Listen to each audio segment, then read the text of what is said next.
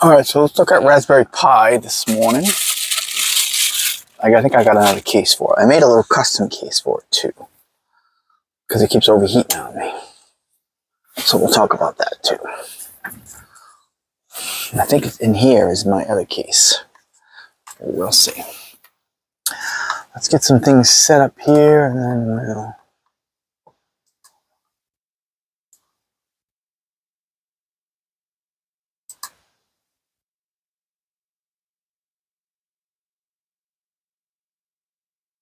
Alright. So I'm going to go to...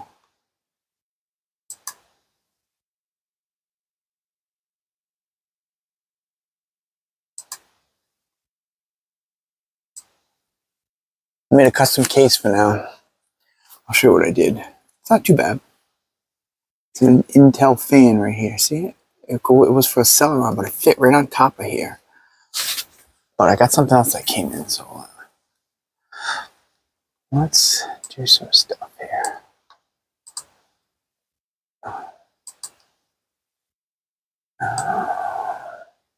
What's that? Let's put that.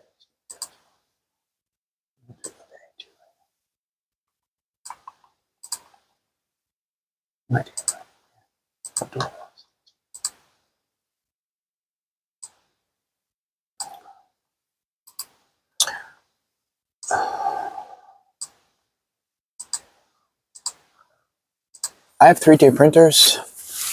I've got two 3D printers, although I've yet to 3D print anything. So anyway, so this is my little fan. It's a heat sink. It was for a Celeron. It's brand new. And it runs on top of my Raspberry Pi because it was really hot. I'm trying to do my old Project Journeyman overnight. So I just got hooked up to 5 volts just to give it a little bit cooler. Because I was waiting for something else to come in, but it's in now, I think. So we'll find out that out in a minute. Let's turn this on. I just put this on yesterday. See? Put a fan. So now I got that running, cooling off. It's a heat sink. It's for CPU, but this is a FLIRC case for the Raspberry Pi. It's just passive. So it's just one aluminum block basically. And it was overheating. I was trying to run two PY codes for my Project Journey overnight. And I run it for about 12 hours and it was kicking off. So I found this. It's like, oh, I got this. It's brand new. It's nice and quiet. But we're going to look at what I got in that bag in a minute.